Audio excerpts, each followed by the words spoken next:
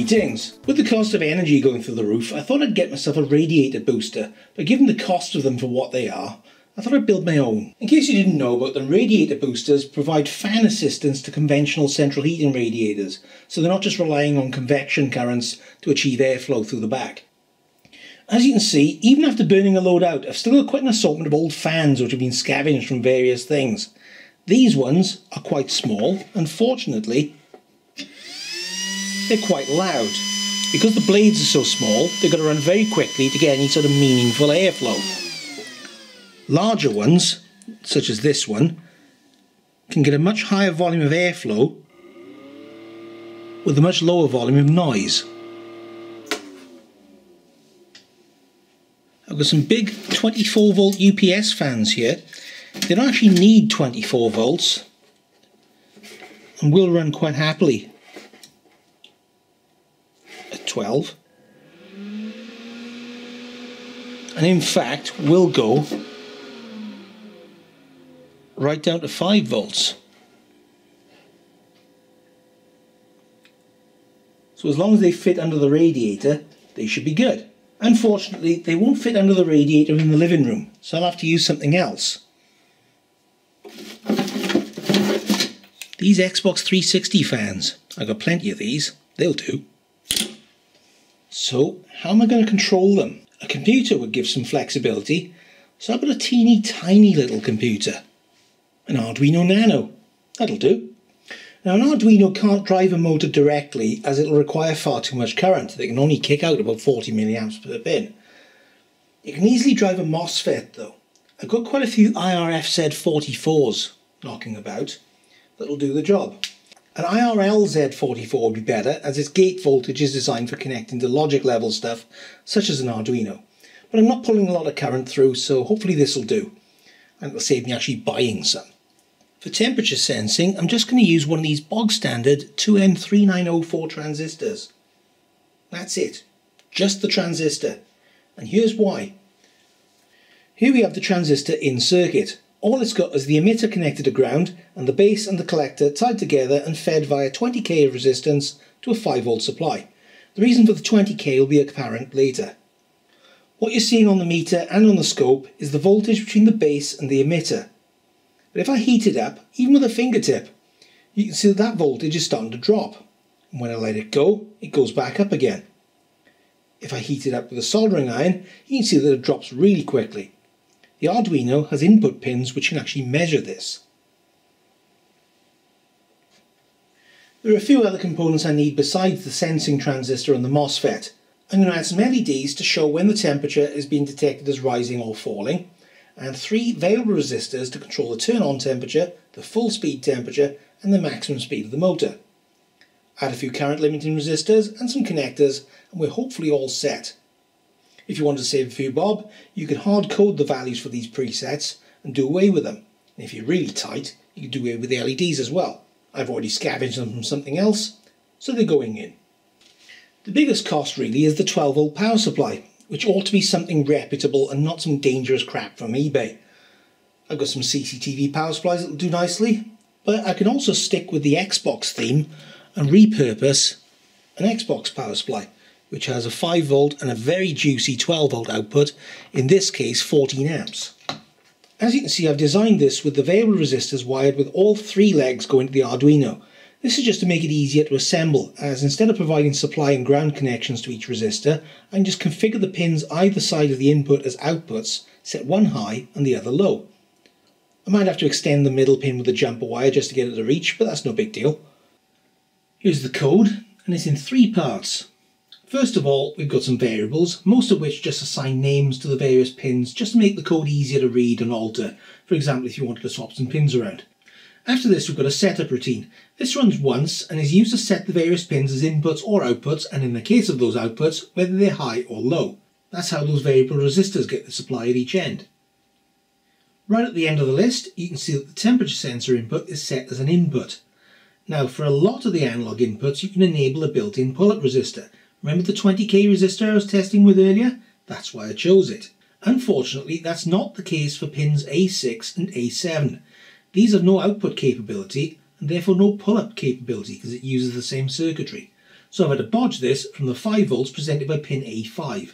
I could have used the 5 volt pin, but I'd rather keep that separate in case I want to use that as a supply pin for the Arduino. The last section is the loop routine. This bit just keeps on running in a loop, hence the name.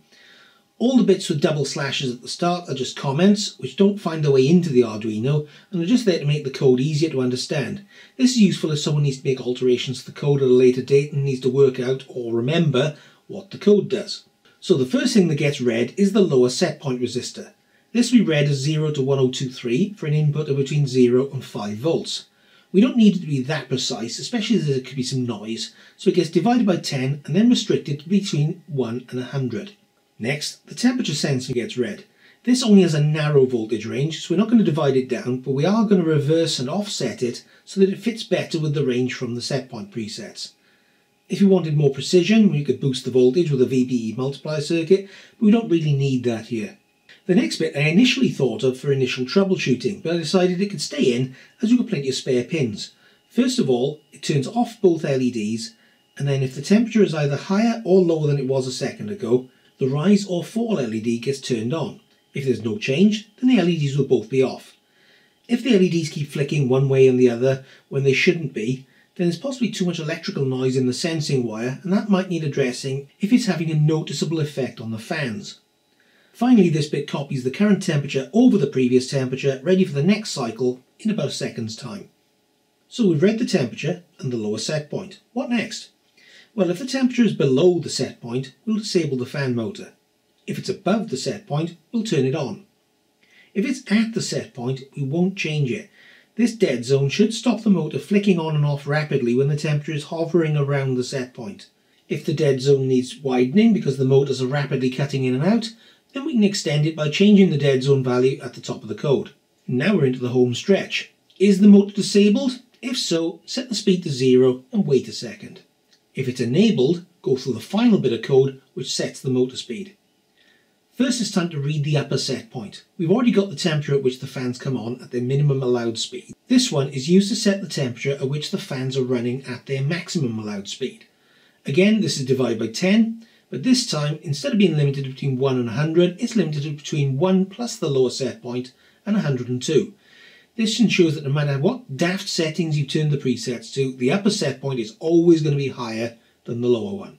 Next we read the last of the presets, which acts as a speed limiter for the motor. We don't need a value of 0 to 1023 for this, so we'll just read it and divide by 100 to get a range of 0 to 10.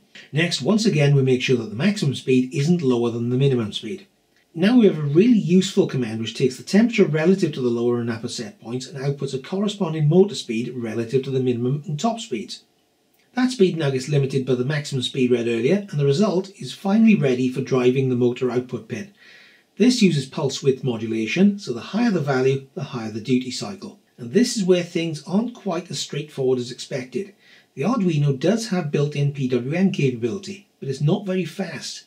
If you use that, the motors whine loudly. You can't just filter it with a capacitor across the motor, as it causes the capacitor to heat up, plus it throws power back towards the supply and actually drives up the supply voltage, or at least it does on the bench power supply I've been using. It may sound weird, but that's what it does. So to get around this, we can do our own high-speed PWM loop, running at around about 28 kHz, so it's too high for anyone to hear. To do this, we first check if the speed is 0. If it is, we just send the output low and wait a second. If it's at 10, we send it high and wait a second. That's giving us our fully off and fully on states. For anything else, we'll run a short loop 28,000 times. Each time it runs, it sends the motor pin high, delays by 3 times the motor speed microseconds, so 3 to 27, then sends the motor pin low and delays by 3 times 10 minus the motor speed in microseconds, so 27 to 3. In practice, it comes to around 28 kHz because all these commands actually do take a little bit of time to run inside the Arduino itself. Finally, once that loop is run, we'll toggle the Arduino's built-in LED, just so we can see that it's actually running in a loop. Each loop through will turn the LED on or off. Here it is all assembled.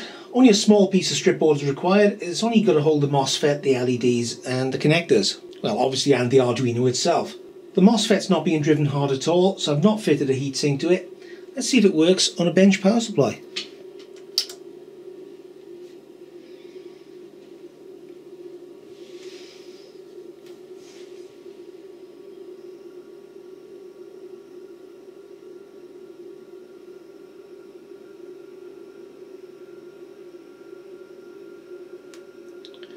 Certainly seems to. If I heat it up on the soldering iron.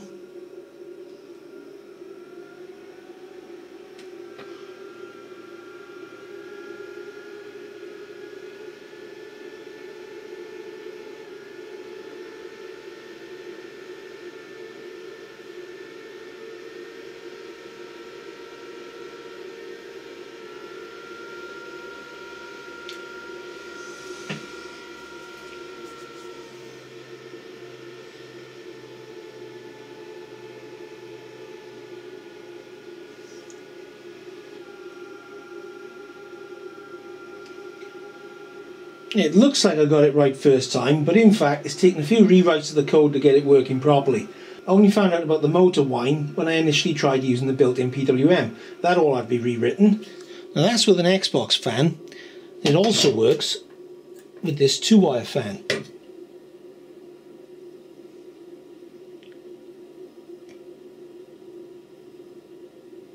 Although it does take quite a bit more before it'll actually get going. You can also see that if I lower the upper set point control, which needs to go that way, the fan will speed up. And if I adjust this control, that will adjust how low that maximum speed actually is.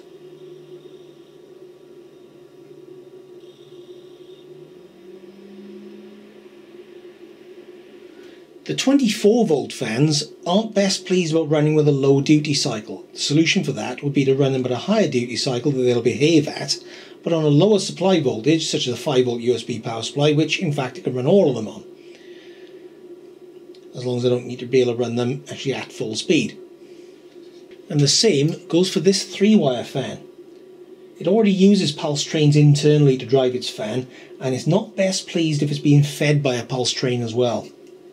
Now they may perform better if the IRL-Z MOSFETs are used instead, as they may have a better turn on and turn off time than the IRF-Zs. The scope shows quite a distorted waveform if you view that from the MOSFET side of the gate resistor, and I expect the MOSFET itself is causing that. Now if I fit some fans to a radiator, what sort of difference does it make? Well, let's dig out the thermal camera and find out.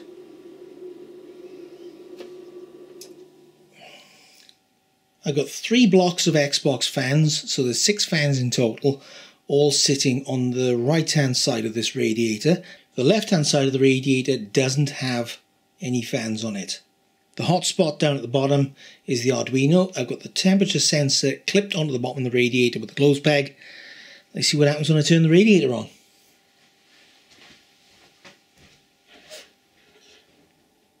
Interestingly, you can see that the radiator warms up in the top corner first, because the right hand side in this case is where the hot water comes into the radiator, and obviously it's flowing up to the top first, so perhaps you would mount the temperature sensor close to the top if you wanted it to react quicker, or of course you could just set the threshold lower.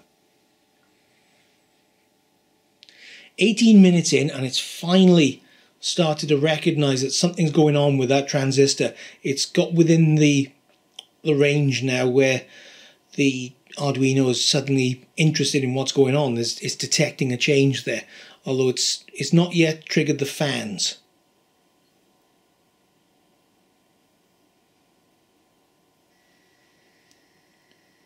Finally,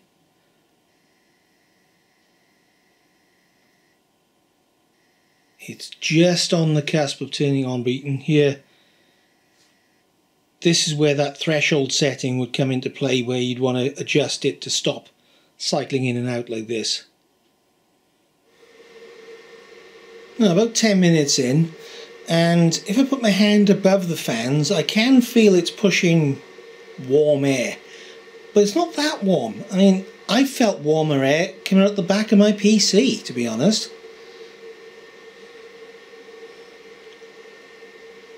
So if they're really that effective, what I should see here is the left hand part of the radiator I'd expect to be warmer than the right hand part, because the right hand part is being fan cooled. So let's see the difference if I pan the camera across.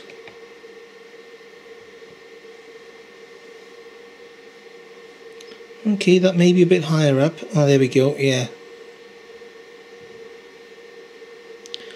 So that's about 37.5 in the middle of the radiator. And that is about the same.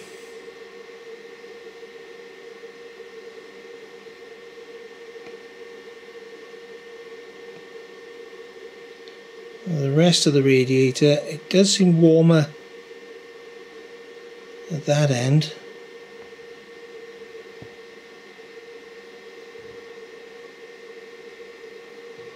So it's having some effect, but not really much of an effect.